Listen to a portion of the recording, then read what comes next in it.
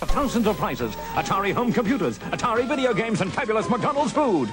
Every card can win if you scratch a matching 3. Atari prizes rushed to you by Ansett Air Freight. So play McDonald's Big Mac Attack with Atari's Indy 500. Did you win? This is 8-Blit, a channel teaching you everything you need to know to make games for the 8-bit Atari 2600. In this episode, we'll explore how to control our player and respond to the console switches for both 6-switch and 4-switch models. There's lots to cover here and lots of examples for you to try yourself. So let's get started.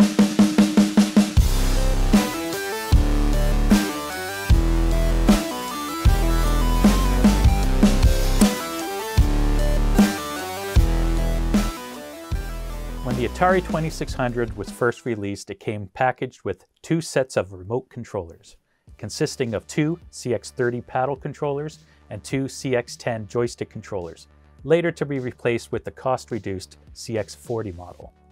The joystick controller consists of a single switch for the button and 4 switches for up, down, left, and right. The internal design of the joystick would enable 2 switches to be engaged at the same time, allowing for 8 directions of movement. Each joystick used up one of the 2 available joystick ports on the console. The paddle controllers also have a single button located on the left side of the base and a potentiometer that can rotate approximately 330 degrees by turning the dial on the top. Unlike the joysticks, both paddles are used with a single port, allowing the console to handle up to 4 paddle controllers at the same time. A few other controllers were also released for the 2600, like the CX50 keyboard controller, which was sold in pairs, each consisting of 12 buttons. The controllers could slide together for a combined 24 buttons, and allowed overlays to be put on top to indicate which function each button performed within the game. However, only a handful of games were made for it. Not to be outdone, the CX20 driving controller only had a single game officially released for it. The driving controller had a very similar look and feel to the CX30 paddle controller. However, it swaps the paddle's potentiometer for a rotary encoder, allowing a continuous 360 degrees of rotation, and each controller required its own port. It was packaged along with Indy 500, a 2-player game where you race around various tracks in several play modes. I remember that being a really fun game, but I don't know why other publishers didn't create games for the driving controller. If you remember playing Indy 500, let me know what you thought about it in the comments. All these different controllers use the same type of port to connect to the Atari console, the DE9 port, first introduced by Canon in 1952. D referring to the shape of the connection, E referring to the size, and 9 for the number of pins it contains. The pins are laid out in 2 rows, with 5 on the top and 4 on the bottom. This connection became the Atari standard and would be used for the entire 8-bit family of Atari computers, the Atari 7800 and the Atari ST. Other manufacturers took note of the popularity of the port and the number of existing controllers on the market and decided to use the same connection for their products. This can be seen in the Commodore VIC-20, Commodore 64, ColecoVision, Commodore Amiga, Sega Master System, Sega Genesis, and more.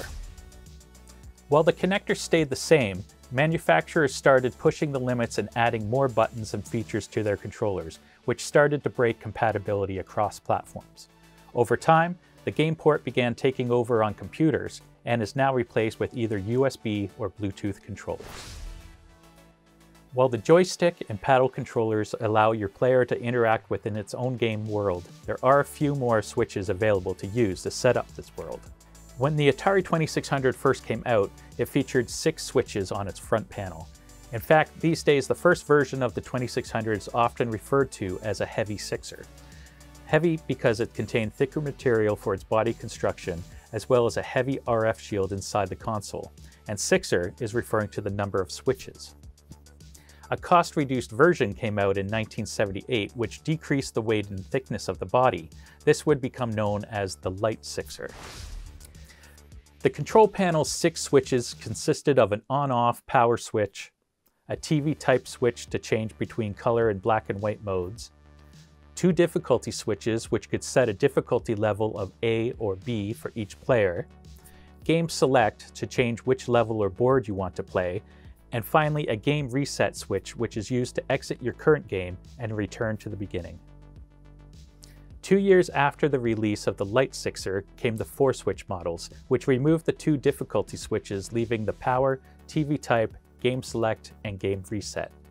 Whatever label we place on these switches, it's really up to you to do what you want to do with them. All except for the Power switch, which physically turns the power on or off.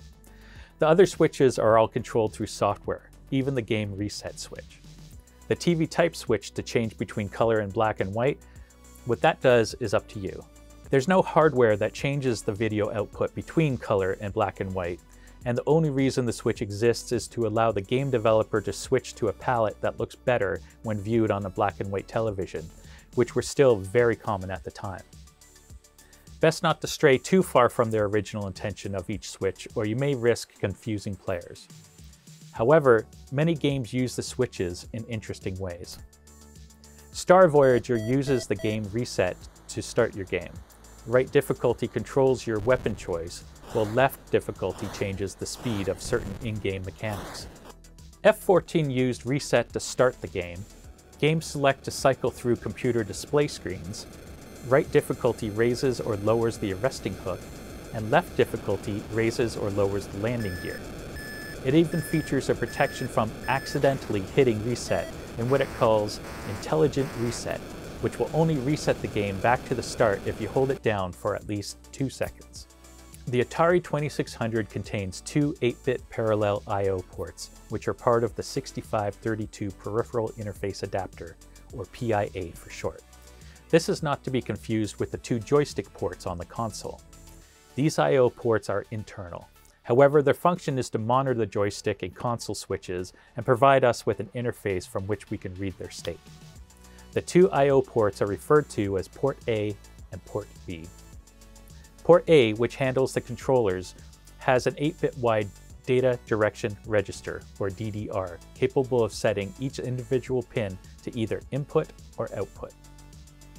To my knowledge, a feature only used with the CX50 keyboard controller.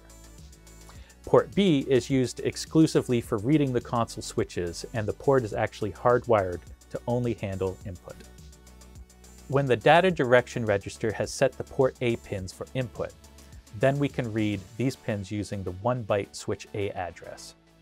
This one register handles all the motion controls for a joystick controller. The data bits are laid out as follows. Player 0 uses the top nibble, whereas D7 is right, D6 is left, D5 is down, and D4 is up. The bottom nibble is used for player 1, whereas D3 is right, D2 is left, D1 is down, and D0 is up. When the player moves the joystick and engages a switch, the corresponding bit will go high as represented with the value of 1. If a switch is not currently engaged, the bit will contain a value of 0. Complementary to the switch A address, we also have a series of 6 input port addresses. 4 of these are called dumped ports, which are used by the paddle controllers to determine movement.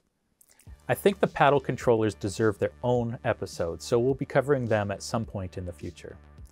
For now, we'll stick with handling joysticks, which are the other 2 input addresses, and they can be used to determine if the joystick buttons have been pressed.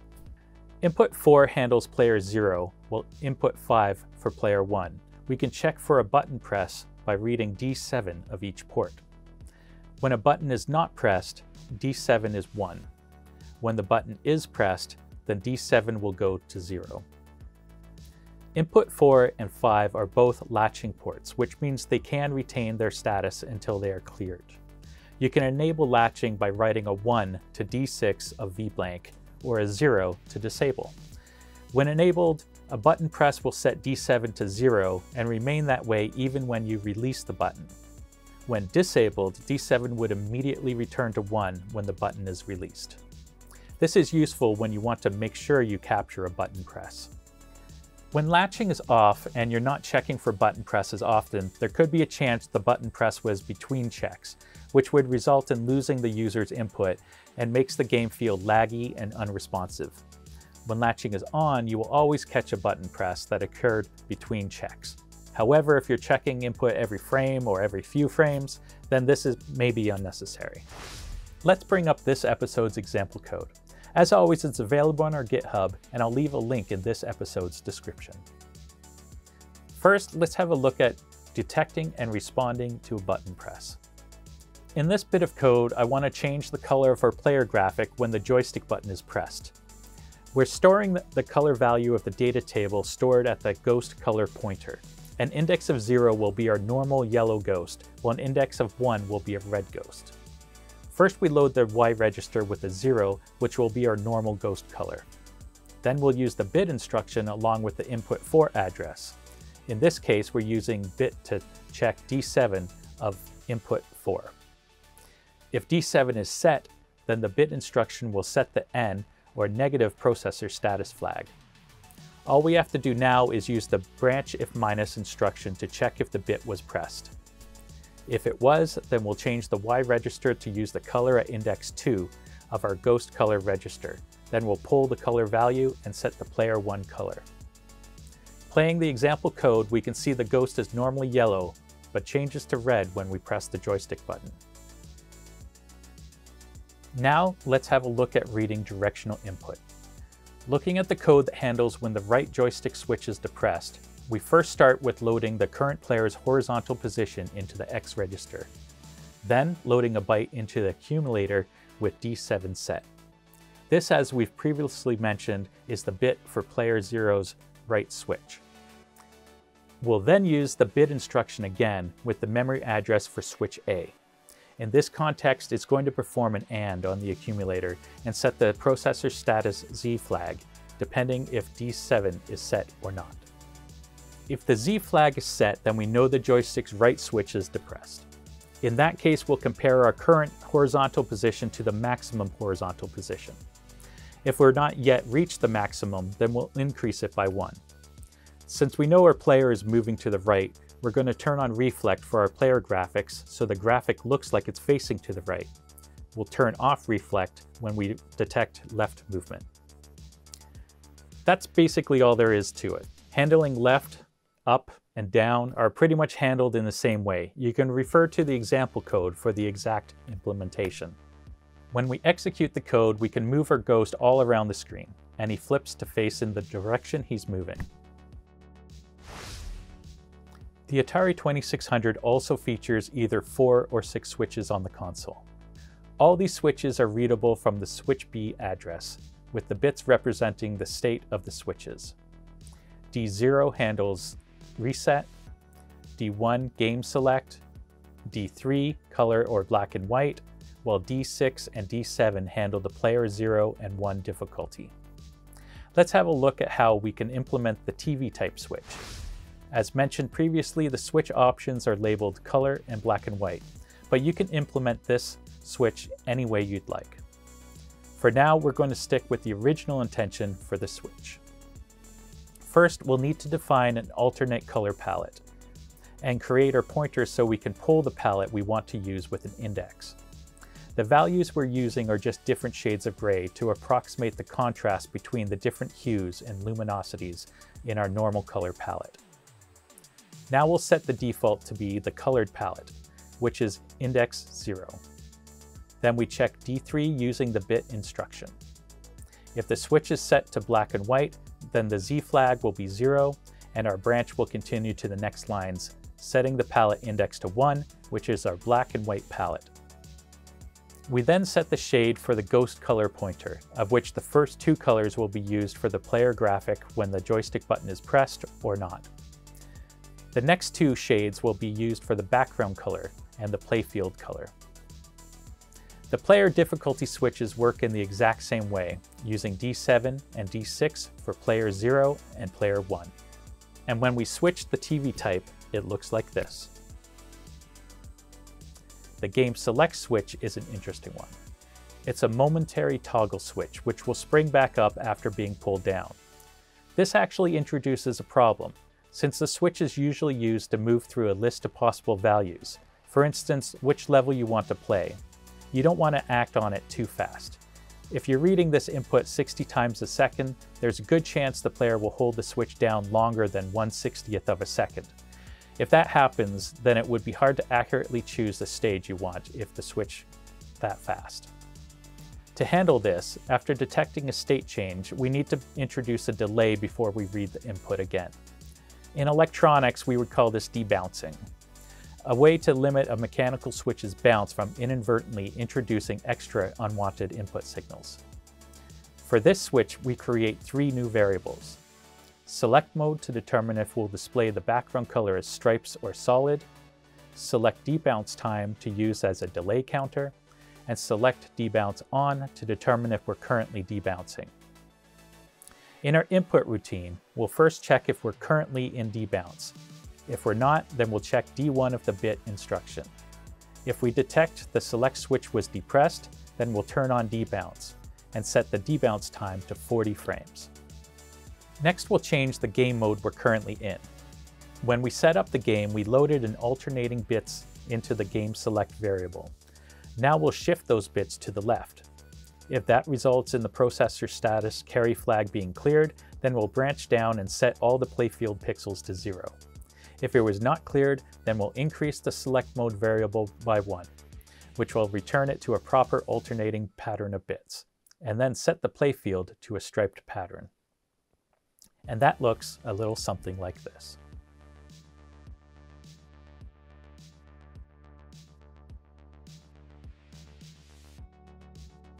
Game reset is also a momentary toggle switch, but unlike the game select switch, we don't really need to retain any state or perform any logic. We simply check if D0 is set, and if so, then we jump execution to the memory address of our reset label, which is all the way up at the top. It's here when we first initialize the properties of our game. When we depress the switch, it looks like this.